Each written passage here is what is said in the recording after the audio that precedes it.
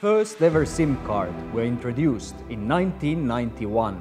There was no innovation for 25 years but cutting down the plastic. In 2016, eSIM was introduced to give power to the end user. But today, eSIM is still not the market standard. Today, we are announcing the complete remote SIM provisioning infrastructure for IoT and M2M. We call it IoT eSIM Core. It's an infrastructure that enables to swap from telecom A to telecom B remotely on an eSIM. This is the brain of the eSIM, consisting of a set of highly secure servers. In technical terms, IoT eSIM Core consists of GSMA-SM certified SMSR and SMDP.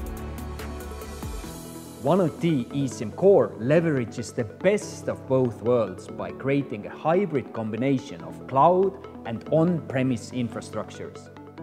Our on-premise site of IoT eSIM Core is located in Estonia, Tallinn TV Tower, the most business-critical data center in the region, and it runs entirely on renewable energy, making it the first of a kind in the world. The other half of eSIM infrastructure is hosted in cloud at Amazon Web Services.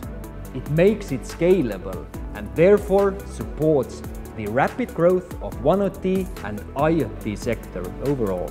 IoT is the first telecom-independent global connectivity provider with its own eSIM infrastructure. Now we can truly open up the connectivity market by offering a modern technology with the most flexibility to the IoT industry.